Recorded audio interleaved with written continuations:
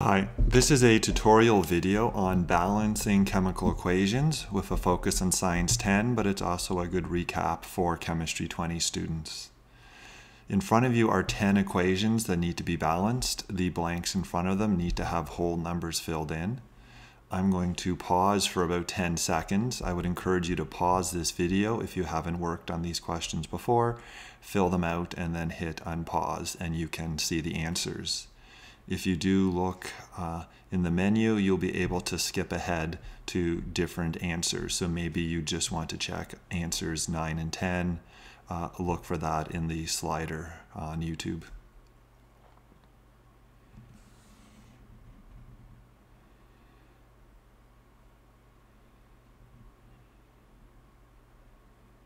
So hopefully you're ready for the answers now.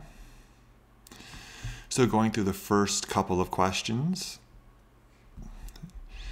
In our first example, we have diatomic nitrogen. So we have nitrogen atoms. That little 2 underneath means that we have 2 nitrogens bonded together. Okay. This isn't crucial for the answer, but realizing we have a pair of them. And our count of nitrogen has to stay in pairs. On the left-hand side, we have these 2 nitrogen, and on the right-hand side, we have 1 nitrogen in NH3 or ammonia. So to have 2 on both sides, we need to have more than 1 of these ammonia, so I'll put a 2 in front. Visually, what I just did was the equivalent of writing NH3 twice. In doubling the nitrogen, I also doubled the hydrogen, so there's now 3 and 3, 6 of them. So we now have 2 nitrogen and 2 nitrogen. When there's no number in front, we treat it as a 1. The hydrogen count, there's 3 and 3, 6 here, so we need to have 6 on this side. They come in pairs, so we're going to need 3 pairs. So the correct coefficients are 1, 3, and 6 for the first question. The second question, we have 3 different elements now: potassium, chlorine, and oxygen. There's 1 potassium at the beginning, 1 potassium at the end, 1 chlorine at the beginning, 1 chlorine at the end. There are 3 oxygen at the beginning and only 2 at the end. There is no way with 1 number that we can balance the oxygen, so we have to find the lowest common multiple of oxygen. So what multiple can we get on both sides? They come in multiples of 3 on the reactant side. Those 3, 6, 9 if we double or triple. Oxygen on the product side comes in pairs, so we could have multiples of pairs. So we could have 2, 4, 6. So the first multiple that we have is 6. So I'm going to scale oxygen up to 6 on both sides. So we have 3 of them here, so I have to double this to have 6, and over here I have to triple to have 6. That did mess up my potassium. I doubled the potassium and doubled the chloride. 2 potassium, I can double this potassium chloride, and in doubling the potassium I also doubled the chloride. So the second one is now balanced. On to the third reaction, a little bit more complicated. We have multiple atoms and oxygen all over the place. My suggestion would be to tackle oxygen last. Carbon is the only other non-ONH atom. We tend to do ONH at the end, and particularly in this case, oxygen last.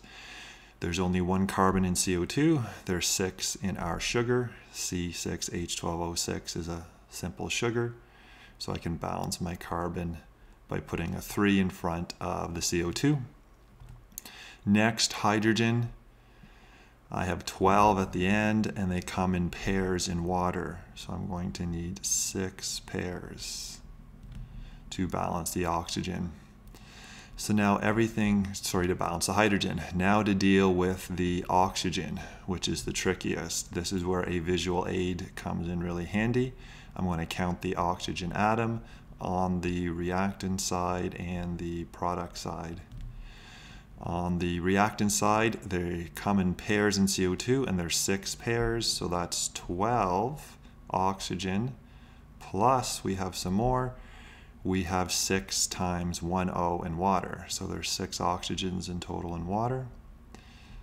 So in total, there's 18 between our two reactants. On the product side, we have 6 in our sugar, plus we're going to need the more in the form of pairs of oxygen. So let's see, how many more do we need? We've got 18 on the reactant side. We have 6 plus something on the product side. That would be 12 is what we need in total. Now they come in pairs here, so 6 pairs would give us our 12. Okay, and this blank would be a 1. Again, anytime there's no number in front, we treat it as 1. So that's the first 3 examples. Continuing on with the next 3, we've got sodium, we've got chlorine, and we have the fluorine atom. Sodium, 1 and 1, chlorine, 1 and a pair. So we need to have 2 at the beginning. I can put a little subscript after the Cl because this is already balanced as sodium plus and Cl minus. I can't alter that correct formula unit, so I have to say there's 2 formula units. That fixed my chlorine. It doubled my sodium, so I've got to have 2 sodiums, so I put a 2 in front. And I need 2 fluorine atoms. I've got 2 at the end, and I had 2 at the beginning. So there's going to be 1 fluorine and 1 chlorine molecule. Moving on to the 5th solution, just hydrogen and oxygen to deal with. Hydrogen is coming in pairs on both sides. We've got 2 hydrogen here, 2 hydrogen in our water. That's good. 2 oxygen, but only 1 oxygen. So I have to double and have 2 water molecules. Again, I can't put a little subscript after the O because this is a water molecule. I'd fundamentally change the chemical that I have. In doubling our water, I also doubled our hydrogen. There's now 2 pairs or 4 hydrogen. So I need 2 pairs on the reactant side and just 1 pair of oxygen. Moving on to our 6th example, we've got an ionic compound, lead hydroxide, HCl, water, and lead 2 chloride. This is lead 2 hydroxide. So 1 lead, 1 lead. We don't really care about the charge or whether it's neutral. We're just counting the count of the different types of lead that we have. So 1 lead, 1 lead. I'm going to deal with the O and H last. C, 1 Cl, 2 Cl. So I can balance that by putting a 2 in front. So lead is good, chlorine is good. We're on to our hydrogen, then oxygen. Hydrogen we have in 2 places here. We've got a pair of hydroxide, so a pair of H's, so 2 H's there and 2 more H's there. So our hydrogen count on the reactant side is 2 plus 2 in the HCl. So there's a total of 4. So we need a total of 4 on the product side. We just have the hydrogen in 1 place. So I can double my water and have 2 pairs, 4 H's on the product side. Last, we have oxygen. We have 2 waters, so 2 single O's. So our O's, we have 2 of them in total on the product side. And on the reactant side, we have hydroxide, 1 O in it, and there's 2 of them, so we have 2 there. So this is balanced, and I'll fill in those 1 coefficients. Moving on to the 7th and 8th example, we have aluminum bromide, and we have potassium sulfate.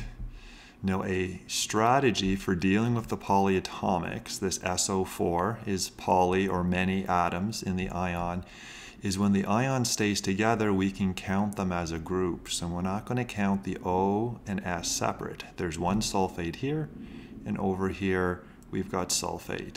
Now I'm circling just the SO4, the sulfate. I'm not circling the outside the bracket number. Here we have one sulfate or one yellow circle. Here we have 3 yellow circles or 3 sulfates. Okay, and counting them in groups just speeds things up and reduces errors. So going back to the beginning, we've got aluminum atoms, we've got bromide atoms or ions, we've got potassium atoms or ions, and we've got sulfate.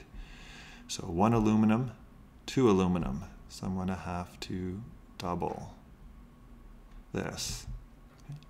We fixed our aluminum. We now have 2 triples of bromide, so 2 times 3 is 6 bromide. Here bromides come in singles, so I'm going to need 6 of those. This gives me 6 potassium, and here they come in pairs. It's a little hard to see that too. So I need 3 pairs of potassium. That tripled my yellow circle or my sulfate, and I have 3 sulfates or 3 yellow circles, so that is good. So this stoichiometric coefficient is a 1. Again, I could have counted the sulfur and oxygen separate, but when a polyatomic ion does not change or break up, it's easier to count as in groups. Last, we have 3 combustion reactions to balance.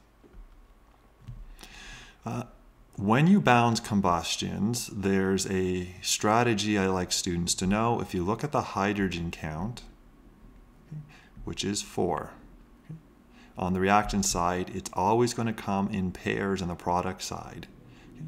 And we want to have an even number here to keep our oxygen even, because oxygen on this side must be even. It comes in pairs. So the first thing I always do is look at my hydrogen count, divide it by 2, and see if it's even or odd. In this case, 4 by 2 is 2, which is even. And in all these cases, you can just balance this. We're only going to need 1 of our fuel. So we've got 4 hydrogen here. They come in pairs. We already kind of figured out we needed 2 pairs and had a nice even number here. Our carbon, we've got 1 here, so we only need 1 CO2. And now we can deal for oxygen, and we're not going to have any issues because we've got this even number. They come in pairs on the product reactant side. CO2 has 2 oxygen, and our water has 2 times 1, 2 oxygen. So the oxygen on the product side is 4, an even number which I'd preset up. So 2 pairs will give us our 4 on the reactant side. So this combustion is now balanced. Moving on to a couple other combustion reactions. Okay. You may or may not have learned the reaction types yet, but anytime you have C's and H's with oxygen and you make carbon dioxide and water, that is referred to as a combustion reaction. In number 9, I'll do that hydrogen test first. So our hydrogen count is 8. When I divide that by 2, I get 4, which is even. So I'm just going to need 1 of my fuel. So we've got 3 carbon, so we're going to have 3 CO2. The hydrogen we've already looked at, we've got 8 here. They come in pairs, and that was the 4 that we made sure was even. Last, we deal with our oxygen.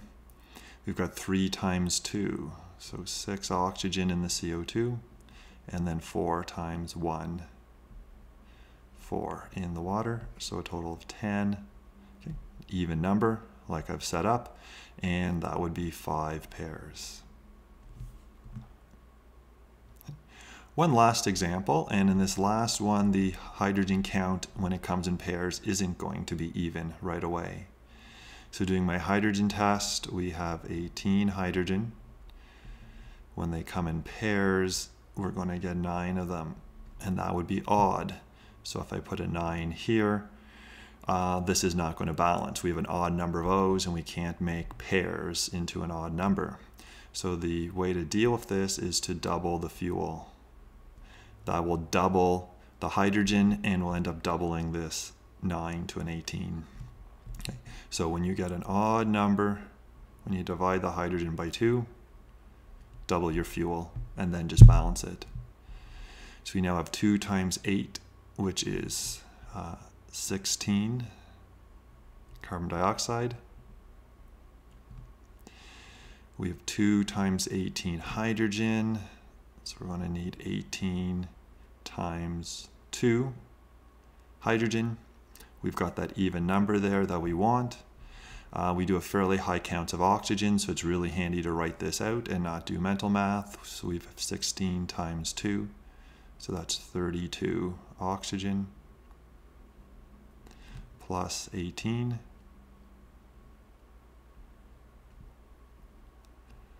So that's coming out to 32, and 8 is 40, and another 10 would be 50. Okay. We've got an even number of O's, which is what we want and need. When they come in pairs, you're going to need 25 pairs.